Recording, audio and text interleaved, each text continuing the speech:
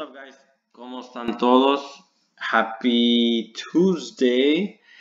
Mr. Castillo here, and in this video I'm going to show you guys how to find the area of a circle when they only give us the circumference.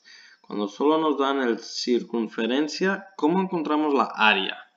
Okay, para hacer eso, lo primero que quiero hacer es escribir unos pasos. The first thing we need to do is write down some steps, and if you're writing down notes with me, I strongly encourage everybody to do this.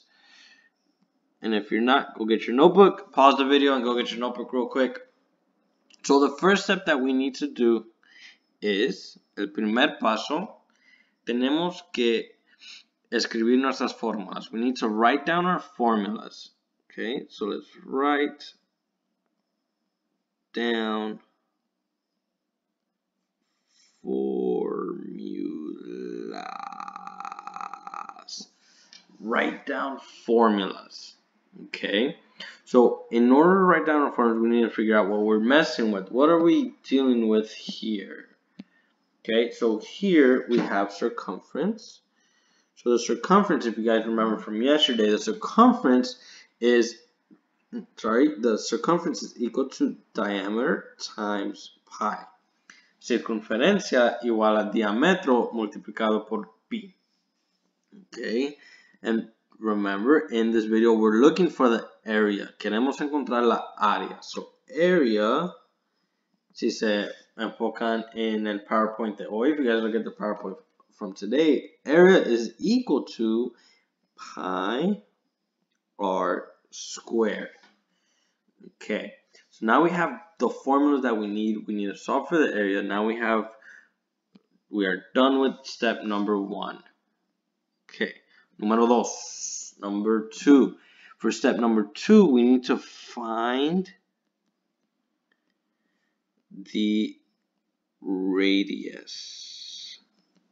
Okay, so find the radius so that we can plug it in right here, right? So with what was given to us in the original problem, let me figure out my colors. Let's use yellow. For the original, what they gave us was this. C equals 4 pi. And we know that this is actually the diameter right here. So since it's 4, our diameter is 4, let's look at it in a circle. Let me draw you guys a perfect circle. That's not a good circle. There. Alright, perfect. So what it would look like is the diameter. If we remember, the diameter is the length across the circle from one side to the other. So what they told us was that this was equal to 4. Let me write down 4. So el diámetro igual a 4 porque aquí nos dice. Okay. So now we're going to use this information. We know that the diameter is across y el radio, the radius, is only half of that, la mitad. So what's half of 4? Exactly, it's going to be 2. So el radio, the radius, is equal to 2. Perfect. So we wrote down our formulas. We found the radius. What's next is going to be, the next step is we're going to plug in radius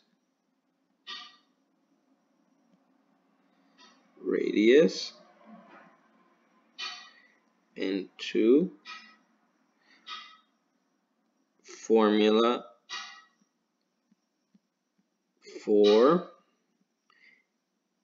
area. Okay, an exclamation mark. We're going to plug in the radius into the formula for the area. So R, was it this blue? I think it was. R, no it wasn't. Which blue did I use? Oh, it was this one. R is going to equal to, y lo vamos a meter aquí en esta fórmula. So let's go back to the A is equal to pi. And then our radius is 2, our radio is 2, squared. 2 squared. So we plugged it in. We plugged it into the formula of an area. Next, the last step, solve. Resuélvalo. Okay, now we're finally getting to the mathematics part of it. So, the area is gonna be equal to pi. Right here it tells us that pi is equal to 3. So we're gonna do 3 and then 2 squared. 2 squared. When we have a number squared, that means that we're gonna multiply the number by itself 2 times. So 2 times 2 is going to be 4. That's a horrible 4. There we go. So now we have area is equal to 3 times 4. So then the area, 3 times 4, what is that going to be? It's going to be 12. Perfect. So now we found the area. We were able to solve for it. And we found the area of the circle when given the circumference of it right here. Okay, so use this same process that I did. Follow these steps right here to solve the next 2 problems on the next slide. Okay.